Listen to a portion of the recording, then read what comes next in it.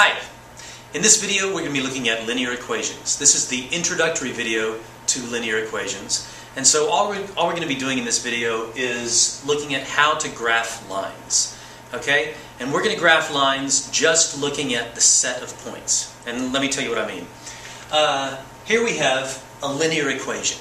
This is called a linear equation because, well, if you look at the word linear, you'll see that it includes the word line in there.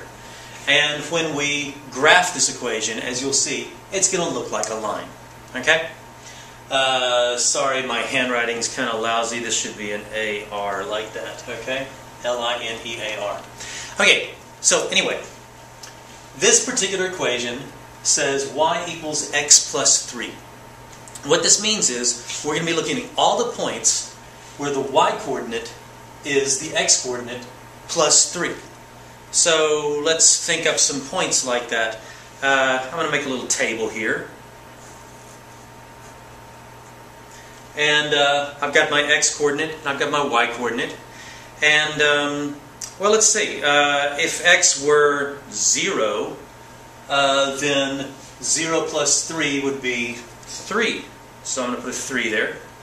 If x were 1, then 1 plus 3 is going to be 4.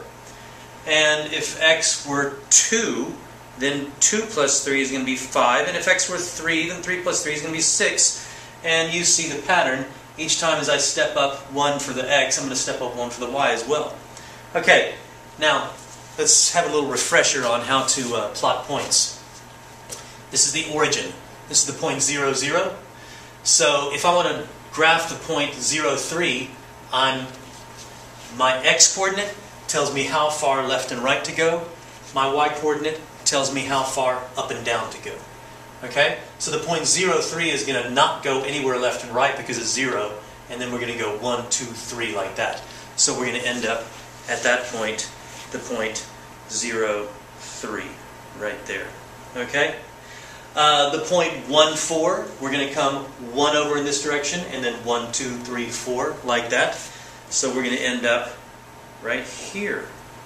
The point 2, 5, we're going to go 1, 2 to the right, because it's positive, and 1, 2, 3, 4, 5 up, because it's positive. And so we end up at this point.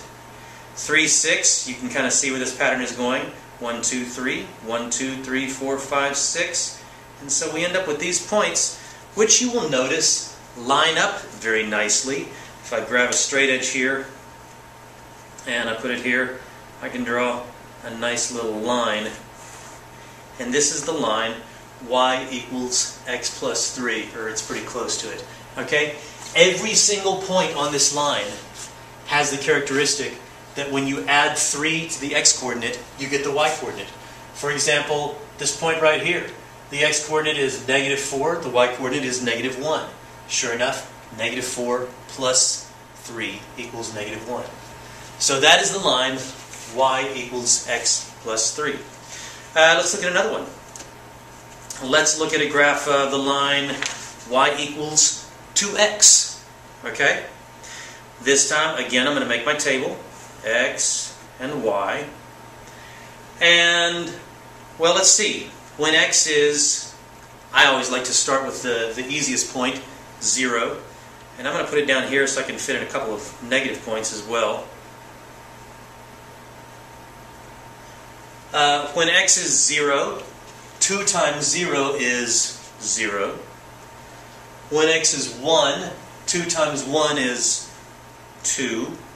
When x is 2, 2 times 2 is 4.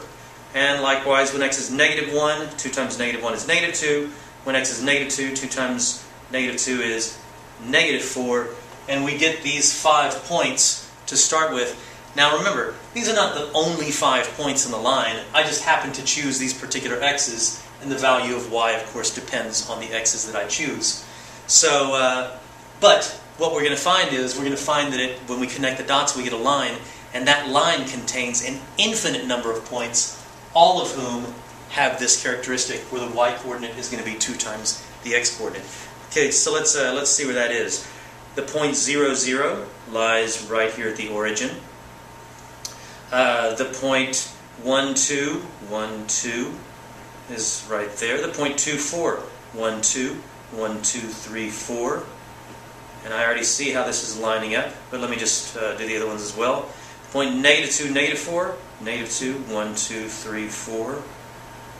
And the point negative 1, negative 2, negative 1, negative 2. Okay, so all 5 of those lines line up very, very nicely. And again, I can pull out my straight edge here, and I can make a really nice straight line that, oh, my lines are not as good as they could be. But you can tell that this goes through, oh, let's say this point right here. What is this point? 1, 2, 3, 4. 1, 2, 3, 4, 5, 6, 7, 8. Sure enough, the point 4, 8, if you think about it, the y-coordinate 8 equals 2 times the x-coordinate 4. So every single point on this line has the characteristic that the y-coordinate is 2 times the x-coordinate. Let's look at one more. Let's look at the line y equals 1/2 x minus 4. So now we're starting to get a tad more complicated here. Draw my table. And again, I'm going to start with x being 0. When x is 0, 1/2 of 0 is still 0. Minus 4 is negative 4. And I'm going to count up by 2's this time because I'm taking half of the number. And taking half of an even number is a little easier than taking half of a non-number. 1/2 of 2 is 1. Minus 4 is negative 3. 1/2 of 4 is 2. Minus 4 is negative 2.